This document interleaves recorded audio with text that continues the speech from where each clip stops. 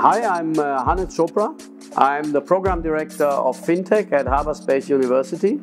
A truly exciting and ambitious role. And I've been nearly 25 years in financial services, having been in leadership positions in Allianz Group, one of the leading financial services providers. And I'm now into FinTech. I manage my own small fund, RaSa Future Fund, where we invest in early stage insurance startups. And I'm an executive coach and also in leadership development. FinTech program is mainly about basically jumping into the world of where finance and technology comes together. So one of the areas which in the last, I would say, 15-20 years has taken a huge change, actually a whole transformation. And if we look at basic things from financial transactions to payments to including investments, actually so much has changed in the last 20 years. And many new startups have come. Some of them have become really big and are already household names, are valued more than a couple of $1 billion. And even traditional banks and financial services providers have changed their approach as they understand that the customer of today, and much even more in the future, is looking for different things. So the FinTech program is basically going into everything which is related to finance and technology together, and learning about what is actually happening in this world. How can I approach this world? What does it tell me as a future leader in this sphere and for my further profession? Well, the vision of the program is that we grow leaders here who basically will run the future of FinTech in our societies. So people who have all the skills which are needed, all the traditional skills. You need to know about the financial system on a macro level. You need to know about the profit and loss statement of a bank, of an insurance company, of any financial institution.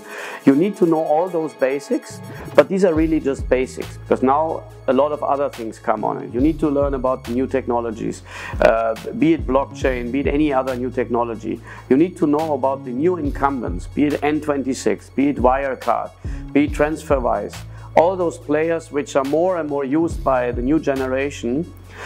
And based on this, you need to be able to develop your own capstone, your own company, to have your own visions.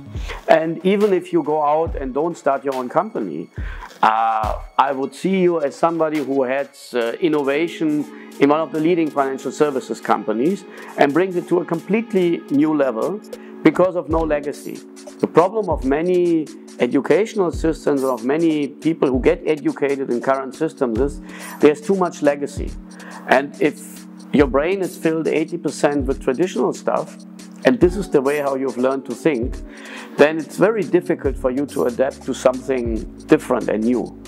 And here the concept really is, we get you immediately into a different thinking.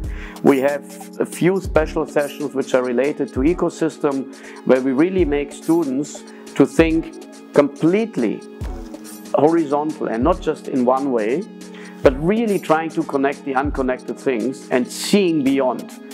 So I believe they are well prepared to have such roles later in society.